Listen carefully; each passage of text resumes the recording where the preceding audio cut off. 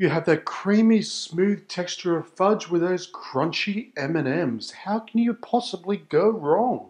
G'day, welcome to Todd's Kitchen. Who doesn't love fudge? It's so fudgy, so delicious. And also M&Ms, both by themselves are a fantastic treat. But today I'm going to slap them both together and make it even better.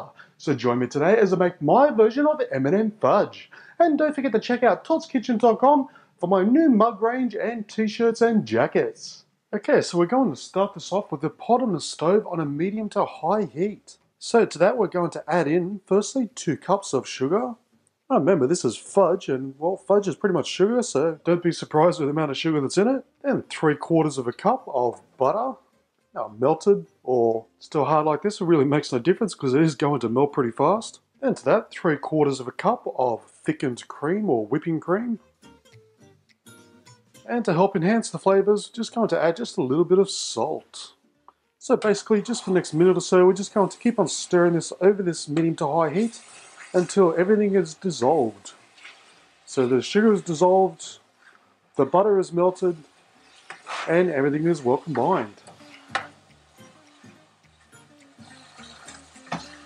Okay, so as you can see, the mixture has been brought up to a boil.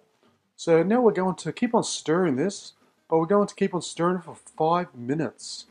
And what this is going to do is it's going to help cook the sugar, which will give that fudge a nice firm consistency. Just so when you take it out, it's not all runny or very soft. You want that nice firm fudge consistency that just stays in your hand and you can eat it slowly, or some people fast. So it's like candy, the longer you cook it, the harder it gets. But fudge, with all these ingredients, 5 minutes is just enough to maintain that fudgy firmness. Okay, so while our mixture is boiling away, into a mixing bowl I'm going to place in 7 ounces or about 200 grams of marshmallows. Any type of marshmallows will do. And then to that, 11 ounces or about 300 grams of white chocolate chips. Okay, so with our mixture off the stove, we're just going to pour it over our chocolate chips and marshmallows.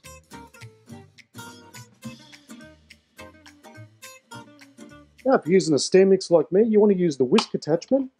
Otherwise, a normal hand mixer will do. And we're just going to whisk it for a couple of minutes until everything is completely dissolved and the chocolate and marshmallows have completely melted and combined with the mixture.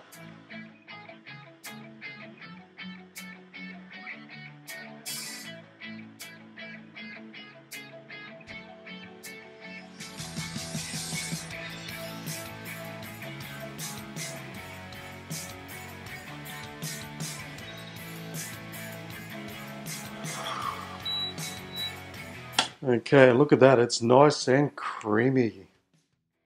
And would you look at that, look how creamy and delicious that looks. Feel free, of course, to lick the whisker, but just be careful not to get your tongue stuck in it. And now finally for the main ingredient, and that's our M&Ms. Now, as a little tip, I've placed them in the freezer for a few hours. This will help prevent them from melting, because this fudge is still pretty warm. So you don't want the M&Ms to melt. But once they're cold, they're fine. And just with a spoon, just simply fold them through. You don't want to whisk these through because they'll probably dissolve pretty fast. And we don't want that. We still want those M&M colours. We don't want them to seep through. And that's it. Just a couple of seconds of stirring and it's done. Okay, so I've just got a lime baking dish here. Make sure there's some overhang because it makes it easy to pull out the fudge once it's set. And just simply place our fudge into our pan. And you've got to work fast because this will start to harden up pretty quickly as it's cooled down.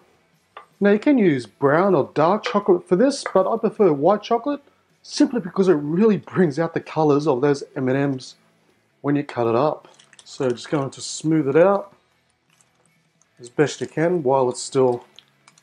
See what I mean? Some of the colours are starting to slightly mix with the heat. That's why you want to work as fast as you can, just so you don't have too much of a rainbow effect. Unless, of course, that's what you want, but I want that more neater white chocolate look.